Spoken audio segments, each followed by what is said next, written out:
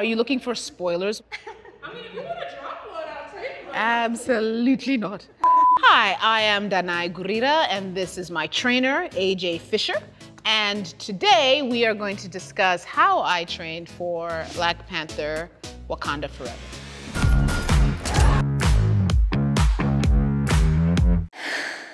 I used to train alone, and there just came a time where I realized I could not challenge myself anymore, and I needed a lot more information and a lot more of a challenge to how I work out and how I function. She's consistently on a program throughout the year. That's so inspiring for me as a trainer, because I know that we're working long-term, and that is the most effective method of accomplishing your goals.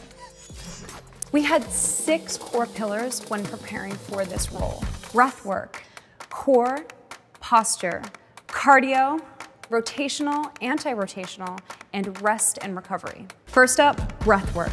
I found breath work to be so important and crucial for Danai's routine for so many reasons. First and foremost, if you can learn to breathe in tandem with activating your core in the correct way, it is one of the most unbelievably effective methods for protecting your low back. The low back is just so susceptible to injury because the lumbar spine doesn't love to move too much under force. In terms of how Okoye holds her body, it's very different from Danai. That is something that we discovered in the last movie through actually my Alexander technique guru, this lovely little gentleman in Atlanta who just showed me a picture, and then we really broke down what that picture of a woman who was really holding her body in a certain way. The idea of girding the body and then allowing the breath to fill the rib cage above the belly button. It's not easy, actually, but when I would do it and when we worked on things to help me gain that type of strength, that's where Okoye lives.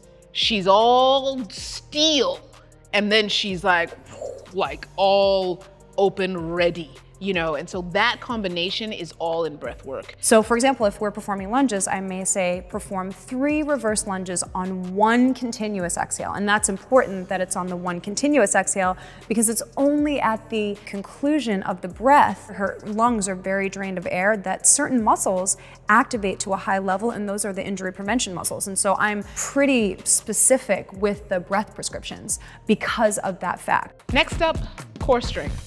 So before I met AJ, sure, I had some rudimentary ways that I would try to do the crunches and the whatnots. I don't even know what I was doing. It's been a while since I've done things other than what she tells me. During Black Panther, it was very important because of how I move with the spear. It's all rush when you get to that. It's like, hair, makeup, now go change, now they're ready for you, you know. I would have a little setup in my trailer and there were certain exercises, she'd send me little Vimeos, and I knew what little videos to do to get into Okoye's body. So she would literally go over every move where she could see I was out of alignment and screenshot it and take pictures, and then do the drawing on it and write stuff underneath, and it was just so clear exactly what I needed to do, and then we'd go over it together. So I always had a guide from her about how to actually execute the work in my fight scenes, literally move to move, but it all involved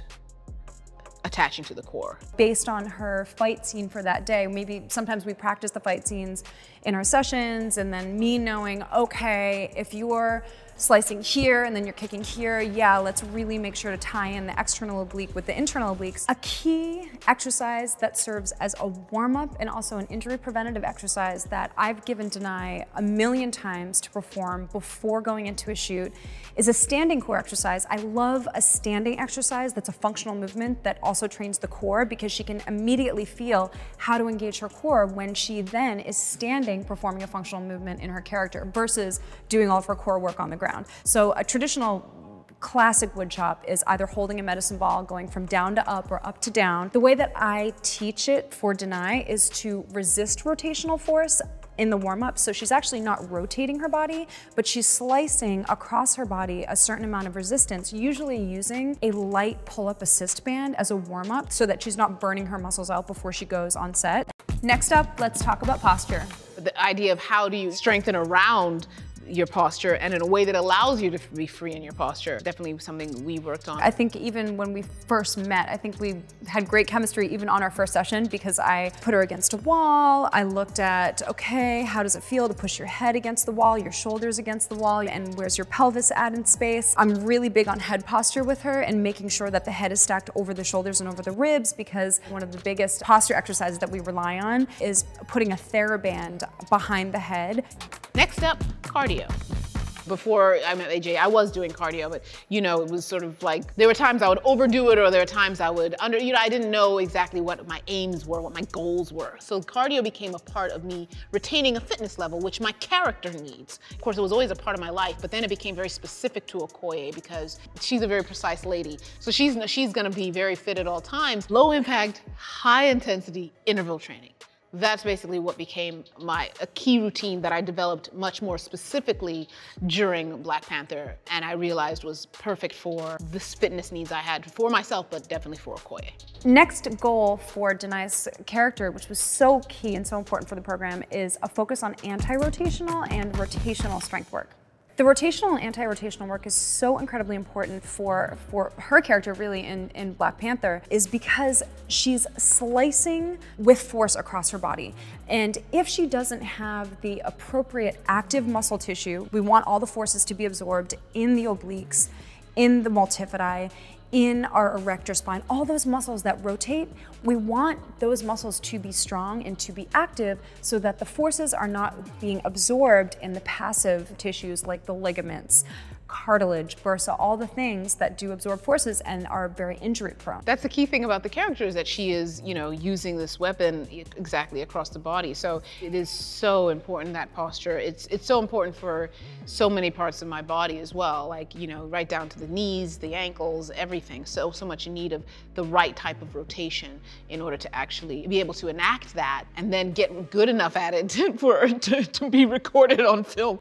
Last, we have the recovery programs. Recovery programs are so essential for being able to hit your high intensity intervals, for being able to gain strength. It's so imperative to get those recovery programs in. And so when she does high intensity interval training one day, the next day we're performing longer, slower aerobic work to make sure that she's not stressing her body as much. And then maybe 1 or 2 times a week, she's getting a recovery program where she's not simply not moving, but I'm recommending that she takes a long bath while stretching, a hot shower, a long walk, something that's getting her heart rate up so that she's getting the blood flow through the body, which the blood flow does assist in recovery.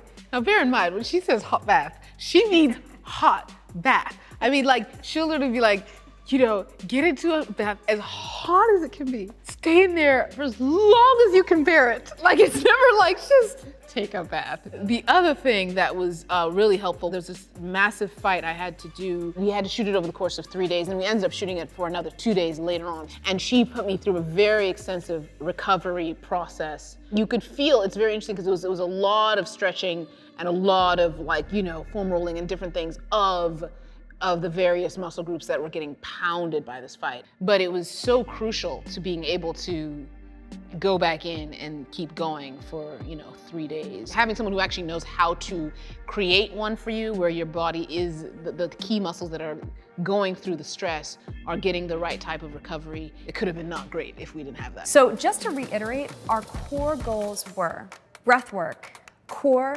posture, cardio, rotational, anti-rotational, and rest and recovery. Thank you for watching this episode of How I Trained for Black Panther: Wakanda Forever.